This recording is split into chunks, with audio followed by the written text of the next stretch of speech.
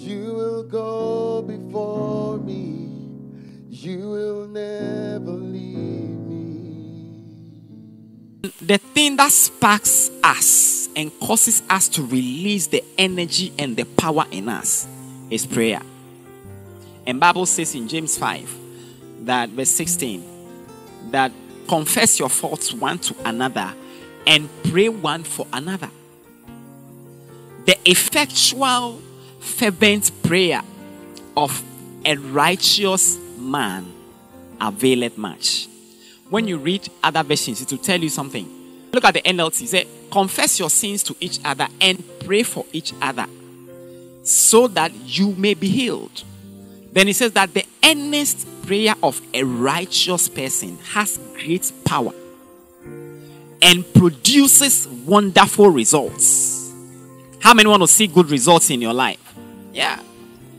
So this year, give your life to prayer. Give yourself to prayer. And you will produce amazing results. Amen. Another thing about prayer is that prayer releases captives. When Peter was arrested by Herod, before that he had arrested James, he had killed him. Then he took Peter also. And the reason why he took Peter was to kill him. Amen. So, in your life, there are many evil targeted to kill you. Do you understand? And sometimes when it captures you, it's just a matter of time, you'll be gone. But one of the things that releases us from the captives, from the captivity of the evil one, is prayer.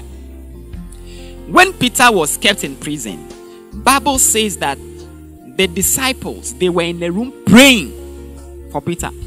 And through their prayer, Peter was released from the prison. So prayer has the ability to release captives, to deliver you from the bondage of the enemy, from demonic influence.